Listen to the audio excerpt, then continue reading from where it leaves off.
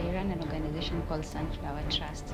Sunflower Trust is a literacy and leadership program in Kibera slums, and what we do is that we empower girls through literacy in different areas for them to be leaders in their own species. So currently we target girls between from class 5, and we work with them through to class 8, and the activities that we take them through are one, literacy, which includes basic read aloud sessions, drop everything and read, just to improve their literacy levels in school. Then we also have life skills programs where we take them through a 24-week program on gender equity, where they get to learn about what challenges other girls face around the world.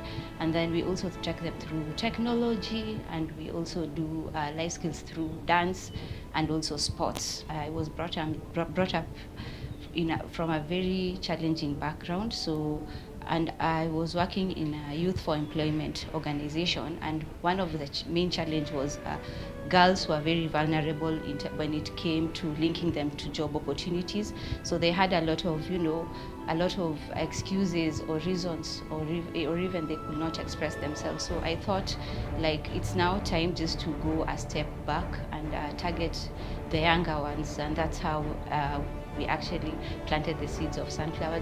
Went back to the slums, target the most vulnerable and the girls who are at risk actually to drop out of school, and those are now the girls in grade 5 who are low performing.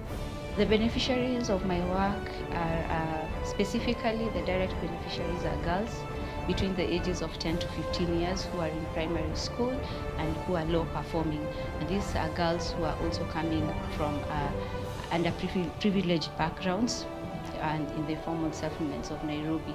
Then I have another group which are now also direct beneficiaries that we work with to specifically target them on life skills program, and those are boys and girls in grade 6 of different schools who are also at risk, and but they also need to adapt on how to work with the girls that we are empowering.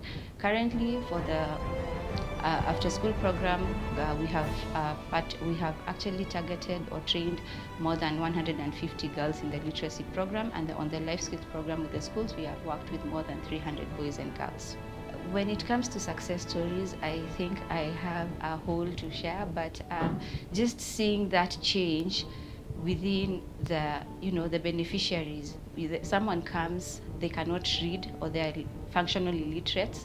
Someone in grade 5, they write words but you cannot really read, and then suddenly they can read and write to their grade level. For me, that is what we call success, and that is what we want to see.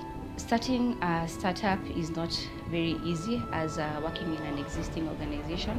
So, the issue of bringing in systems together, structures, you have people or staff that are looking up to you, so you also need to look for their salaries. That means that you need more funding. There's a demand out there. Schools want you to actually implement this program in their schools, so you need more funds to do that, and partnership.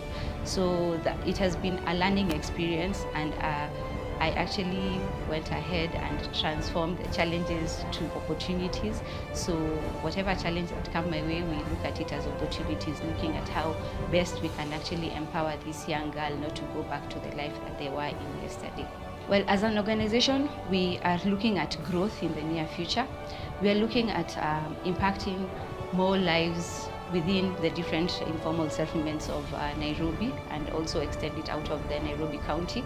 We are looking at working with more schools, because for us an impact can only be realized in a specific area which we call schools. So we are looking at partnering with more schools within Nairobi and also out of Nairobi. So it means that we will expand, and looking at our staff capacity will have to also grow. So for us, we're looking at a lot of growth in terms of just expanding the program to other areas. Why I deserve to be a Zuri alumni is one is just being in a network.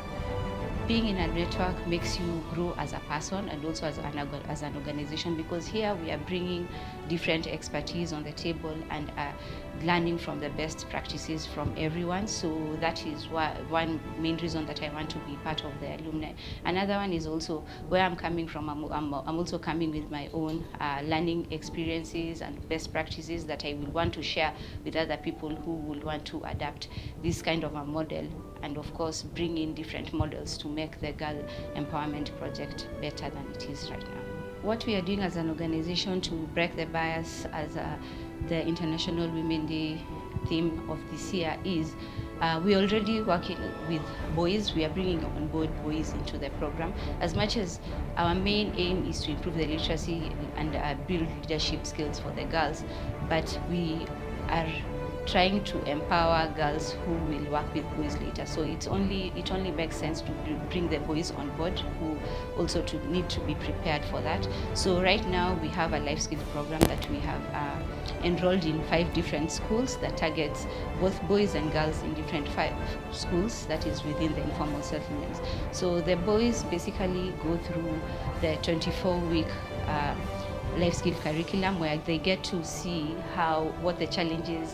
what challenges girls from 7 different countries are facing in this world, and they get to relate to it in their own spaces.